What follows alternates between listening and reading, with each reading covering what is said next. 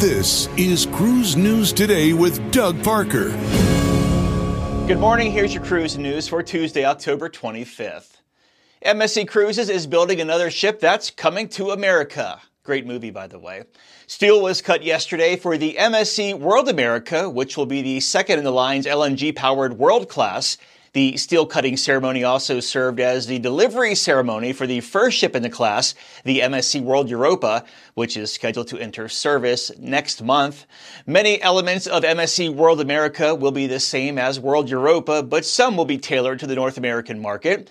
MSC World America will be 22 decks tall and feature 2,600 cabins. She's scheduled to debut in 2025. And Carnival Cruise Line is giving a glimpse of what its two ships that are branded from Costa will look like. Carnival Venezia and Carnival Firenze will both receive the new paint jobs reflecting the Carnival livery, that red, white, and blue paint scheme. Speaking on the partnership, Carnival Cruise Line President Christine Duffy said, just like their Carnival sisters, fun will be at the heart of Carnival Venezia and Carnival Firenze. I want to say Costa there really bad. But they will also carry a unique experience incorporating the spectacular Italian atmosphere and rich culture they embody. Costa Venezia is the first ship to come over to Carnival next spring when it sails from Manhattan, followed by Costa Firenze in 24, debuting in Long Beach.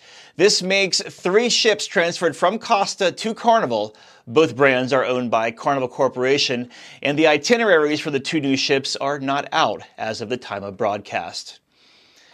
And finally, it's a mix of the past and the present. Hosts from the new CBS reality show, The Real Love Boat, met the original cast members from the original Love Boat, and they are together right now sailing on Discovery Princess. The Love Boat cast members, including Jill Whelan, Bernie Capel, and Ted Lang, are sailing the ship this week as part of a special Love Boat-themed cruise to the Mexican Riviera. While together, they're also celebrating the life of the original Love Boat captain, Captain Steubing, played by actor Gavin MacLeod, who passed away last year. The 2022 version of The Real Love Boat airs Wednesday at 9/8 Central and is also streaming on Paramount+.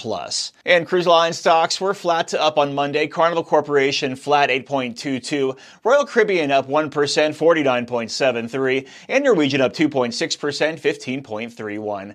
Breaking news and industry coverage at cruiseradio.net. I'm Doug Parker with Cruise News Today. The proceeding was a production of Cruise Radio. For more accurate and dependable updates, subscribe to our YouTube channel or visit cruiseradio.net.